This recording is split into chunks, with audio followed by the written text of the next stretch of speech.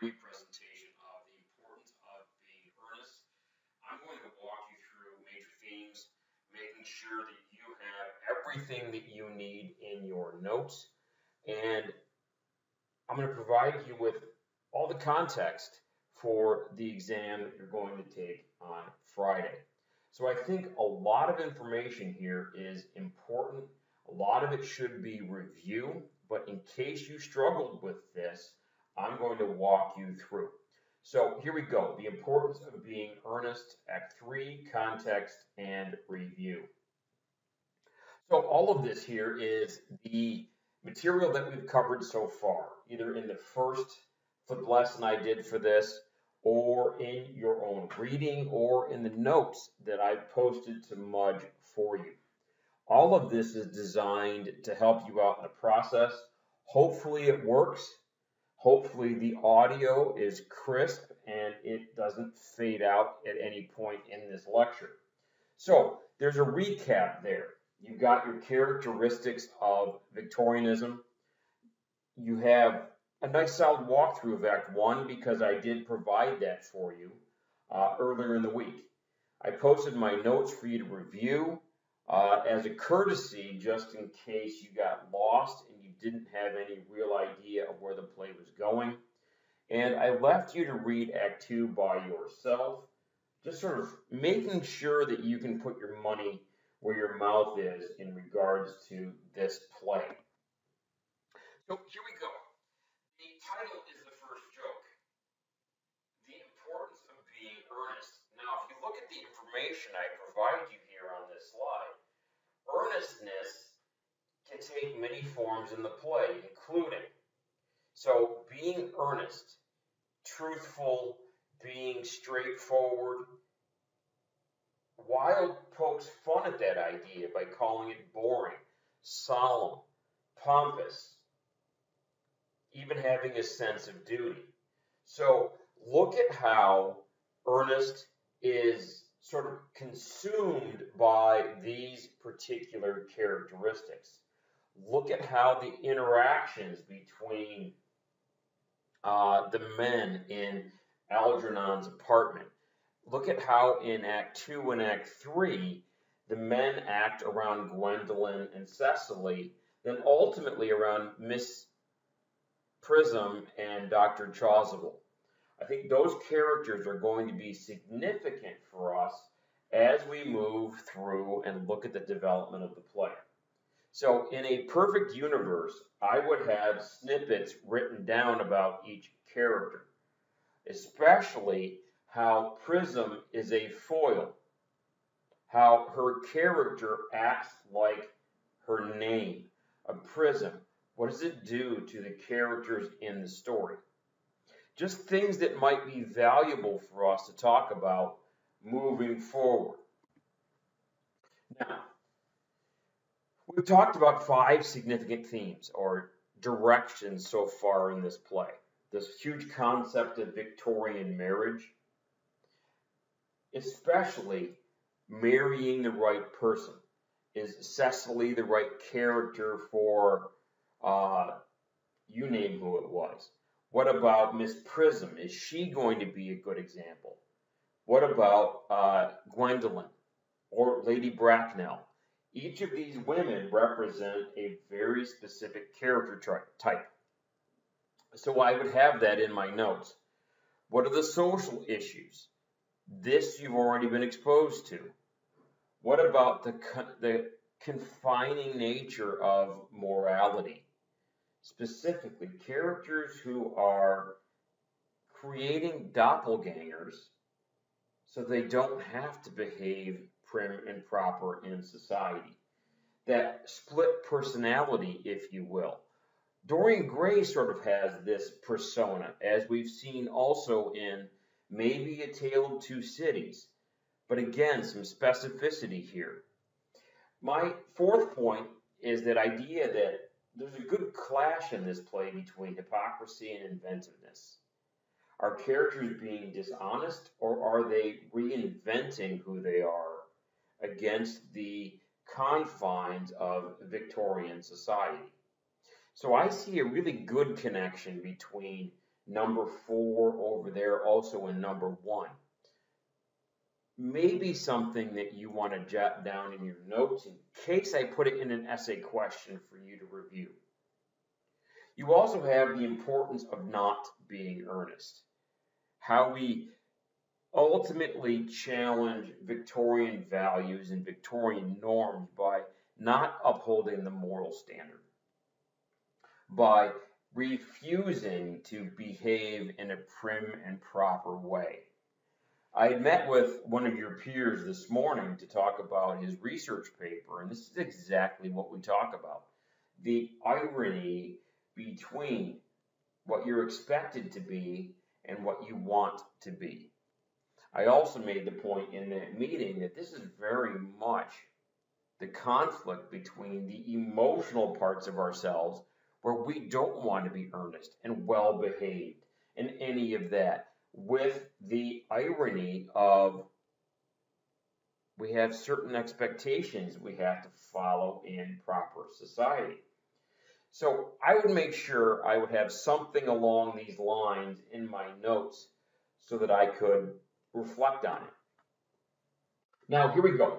Focused reading of Act 3. So in your notes, separate section, I have a separate page in my legal pad that I'm working on. So the original title of Wilde's play is a pun. A pun is a humorous play on words. So it's a joke between homophones. Of course, you know homophone is or are two words that sound the same, but the spelling difference is significant. So I spelled this out for you here. Earnest, traditional spelling of a person's name. Earnest, seriousness, and honestness. That play on words forms the conflict of this play by Oscar Wilde. So if you look at what it says at the bottom, so the contrast in this work is the fact that even when both declare to be earnest, no one is really honest with his lover. I think when you get into Act 3, where everybody changes names and takes on different identities to get what they want, it really plays on this this idea of the pun. I was going to say the Act 3 pun, but certainly it makes sense. So here's where I'm going to transition from slides over to my bright, shiny face as we begin week 4 of quarantine. So make sure that you are right now pausing if you need to get your notes out so that you can flesh these materials out. Of course, I've been asking you to send me copies of your notes, so now you can just fill in the gaps. So let us delve into the specific detail of Act 3 so that you and I can be on the exact same page of what's occurring here socially, all of this. So immediately, and I find this very significant, we open with Gwendolyn, and she gives us social awareness, social criticism immediately. Her first line, and here's my text so I can read it to you directly. Because Jack and Ernest aren't playing by the social rules, she says, the fact that they did not follow us at once into the house, as anyone else would have done, seems to me to show that they have some sense of shame left. I think this is a gigantic reveal where our female characters are going to be much stronger than we had them before. I think this is a huge part of Wilde's criticism. Gwendolyn is going to manipulate this situation, not Algernon or Jack manipulating the situation, but instead it's going to be the women. I think this allows us to look forward to the character of Miss Prism and the role that she's going to play, and sort of the word I want to use, I'm going to refrain from, manipulating Dr. Chasuble later on in Act 3. So I look at that first line by Gwendolyn. Women are dominant, manipulative, certainly here in the beginning of Act 3, certainly define challenging the social rules of Victorianism. This is where you would go back to that first lecture on this play and look at your characteristics of Victorian literature as I provided them to you in the PowerPoint. Certainly going to be valuable. I also look at the lines, and Gwendolyn says to Cecily, "They don't seem to notice us at all. Couldn't you cough?" Both of the women are watching Ernest and Algernon, but they're not behaving in a way, the men aren't, to satisfy the expectations of these women. So this idea that there's this little side cough, this little, oh look, let me just draw attention to us. So Gwendolyn goes out of her way to attract the attention of the men, but a few lines later she says, I'm going to be a bit dramatic here, she's going to go, oh my God, they're looking at us. What effrontery. How horrible that these boys would steal a glance at us women, even though a couple of lines earlier she said, God, I really wish they'd pay attention to us.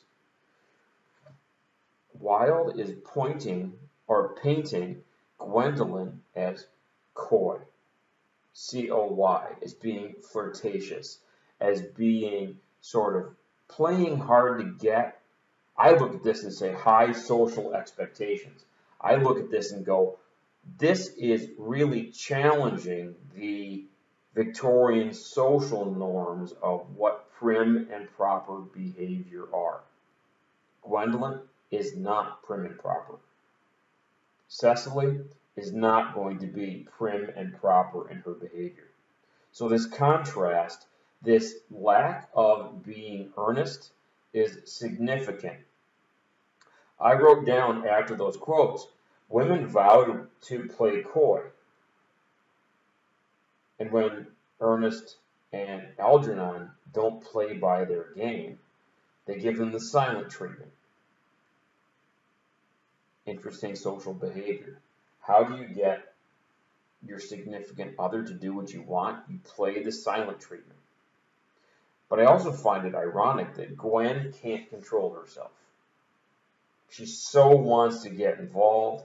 She can't control her emotions, so the silent treatment doesn't work so well for her. She corners Ernest and she says, much depends on your reply. Much depends on how you respond to what it is that I'm doing. I'm testing you to see where you are with your social behavior. Gwendolyn is providing specific Victorian social cues. Victorian social cues to grab the attention of Ernest and Algernon. But they're not playing the game the way that Gwendolyn wants them to. So now I look at the sort of pairing of Cecily and Gwen.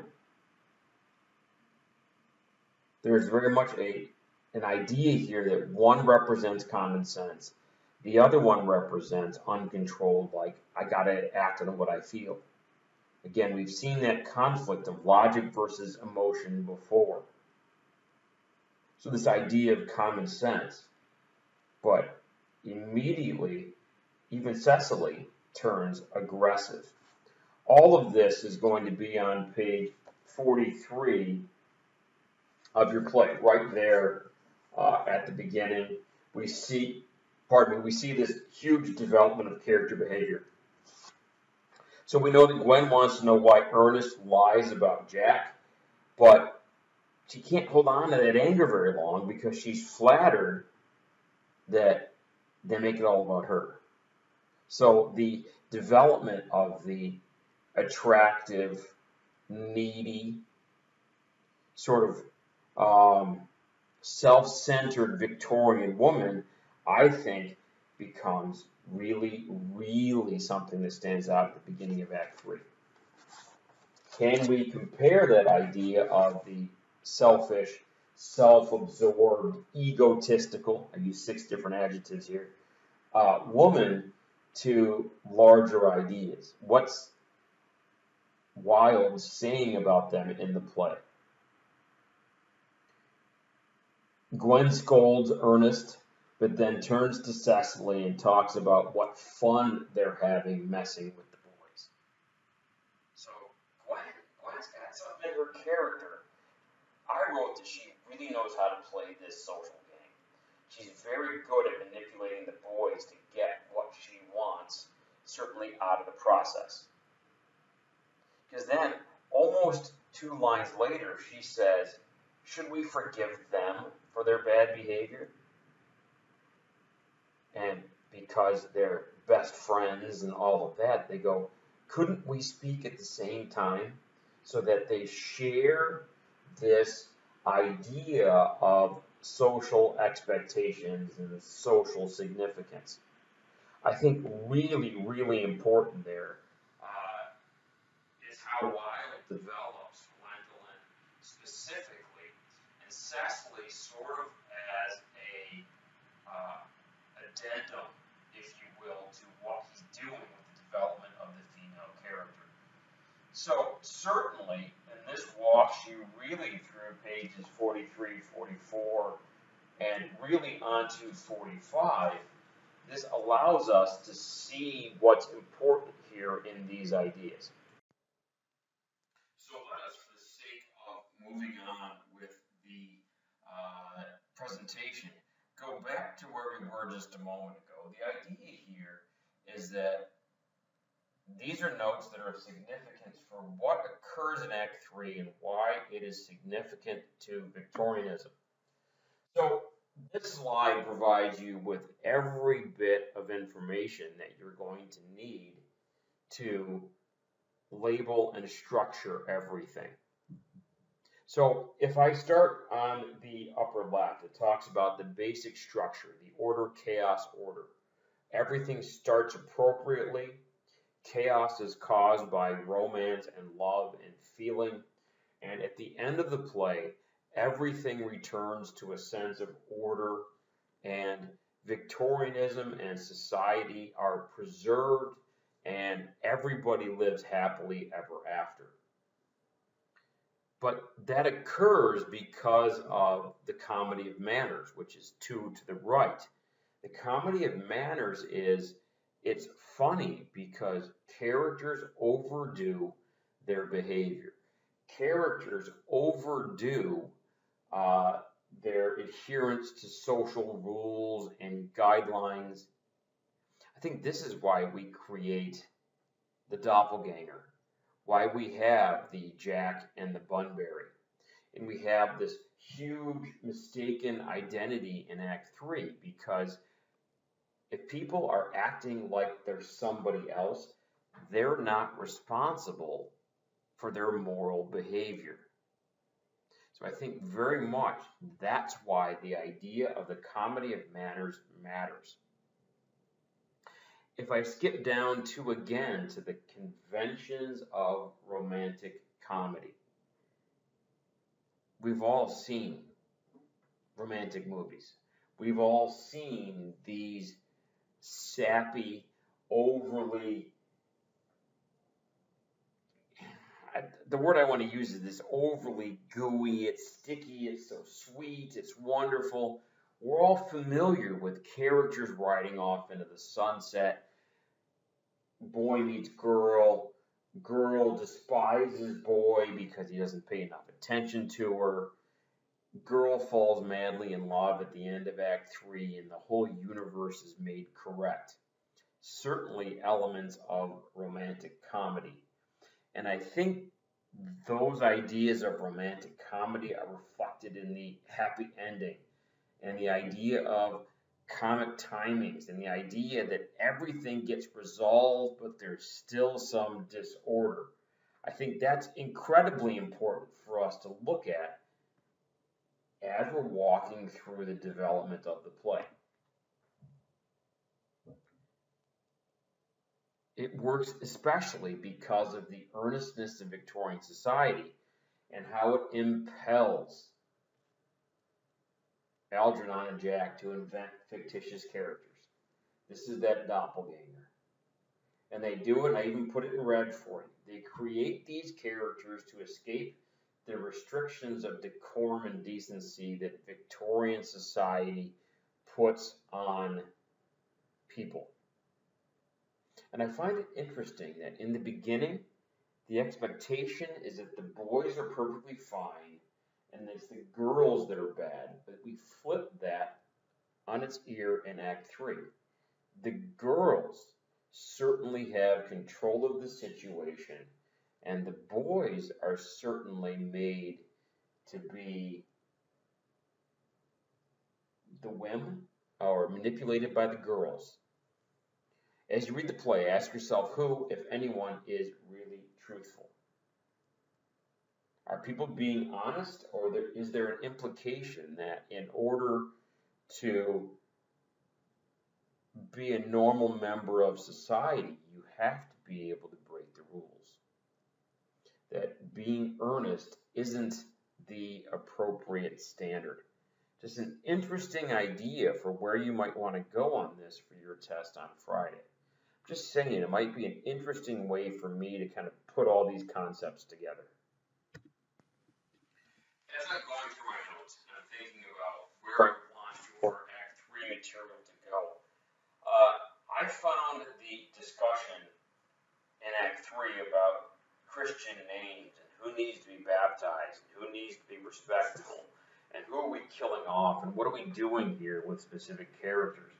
The Christian names and how they look at it and go, it would be a terrible ordeal to go through the process to become good, to become appropriate, to become respectable. We're completely content when we're breaking the rules and we haven't been recognized. But this idea of going through the process to become respectable, to have a good name and a good background so that I can fit into society, I find that very interesting as an idea. The girls want the boys to get christened for them because it's more appropriate and it fits the social rules much better. That way they can be the knights in shining armor. But clearly from all of this, the women want the boys to change who they are so they can fit more appropriately into the respectable society of the time. Clearly, for me, I think that to be a Victorian idea. You have to be respectable. You have to do all these appropriate things. An irony I found in this is that we're talking about the equality of the sexes. Men are infinitely beyond us. I believe Gwendolyn says that near the beginning of Act 3, that the men are infinitely beyond us. So let's level the playing field. As soon as she says that, they fall instantly in love. And that's certainly on the bottom of page 44. So if you're looking for a major way to find this in your notes, go to the bottom of page 44 and look at this. We criticize, but then we still fall madly in love. We start logical, but then we sort of fall into the easy, more fun idea of romance. Also in my notes, I talk about how this is where Lady Bracknell comes back in. So while it was about romance for a moment, as soon as she comes in, it's now all about social class. Lady Bracknell represents the idea of social class and specifically what the rules are. So she's the alpha, and you've got Gwendolyn and Cecily trying to figure out where they're going to fit in and how they're going to blend who they want to be with what the social rules are. But then you have Lady Bracknell back up here who absolutely says this is the way that you have to be.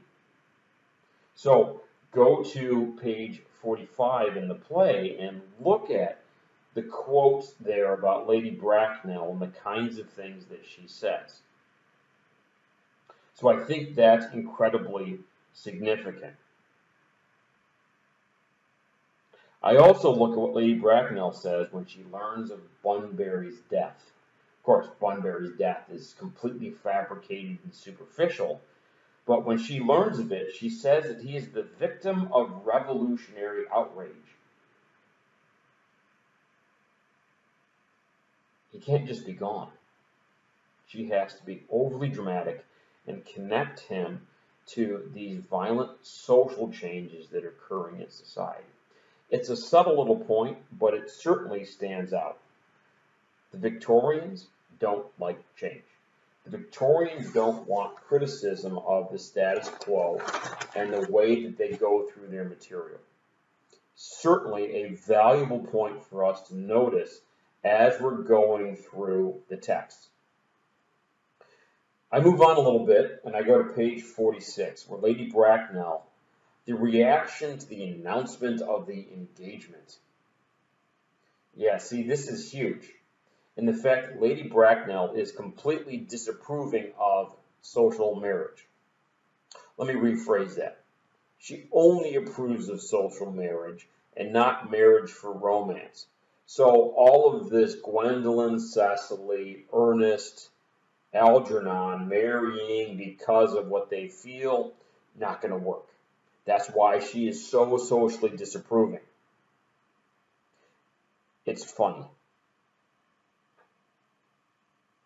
Because as soon as Lady Bracknell learns where he lives, she changes her tone. Oh, he's great, now that I know where he's from. As long as the character has that connection to background and lineage and all those kinds of things that are important, they become socially acceptable. And we know this absolutely to be true. You hear about people from certain places, and then that has a huge impact on what we see in their behaviors. It's in this part of the play where Jack can prove his lineage. We know about the Sir Thomas Cardew. We know the information from Act 1. But Jack comes along and he says, look, I've got a letter from Mark B, Mark B, Mark B, Mark B, and Mark B 3 times. He names the names. We call this name dropping. It's where you come from. It's who you're connected to. And as Lady Bracknell hears this, she again flies off the handle and says, wow, this is amazing. You must know some important people. You must come from the right area of the city. Oh my God, you must live in the right suburb and not downtown. Oh my God, who could even imagine? And we know that these social stereotypes exist. So certainly plays a significant part. Page 47, I think the whole play changes. Pardon me. I think the whole play changes when Jack says, I am worth 130,000 pounds. Ton of money. So as soon as Jack says, I got money to my name, Lady Bracknell is like, oh, honey, thank you for being in the family. Oh, I can't believe that I gave you such a hard time, and that sticky, that lie to your face, snobby, nose in the air kind of condescending thing now becomes important. And I even find that going further on page 47. When he mentions his worth, he also says it's in the funds. It's in the market. It's protected. Yes, there's been some speculation, but I am a man of value. And as I said, Lady Bracknell at this point, she's all in. This is where she becomes comfortable, almost enthusiastic about the idea of marriage. Hugely ironic what Wilde is doing here, pointing out that when you marry for money, when it's an appropriate match, not for love, not for emotion, but for the idea that it's about feeling, I'm sorry, not about feeling, it's about tangible assets, completely changes the focus of the play. Now, 48 forward, look at how these ideas ironically get developed. I would look specifically at Prism and Dr. Chasuble as really explaining the significance of what Wilde's doing here with these social pairings, if you will. So, Jack, Algernon, Gwendolyn, Cecily, how is that all put into perspective by what we learned from Prism and Chasuble? Very significant. So what I'm going to do is I'm going to stop my presentation and leave page 48 forward for you in your notes and your development in advance of Friday's test. So make sure that you go through and you do your reading, you review these notes. Now, I've given you context. I gave you an entire lecture on Act 1. I gave you copies of my annotations in the text so that you would be able to go through and do some of that copying. My hope is that you've done those things and you've pieced the materials together, since this is how we have to run class and its functionality.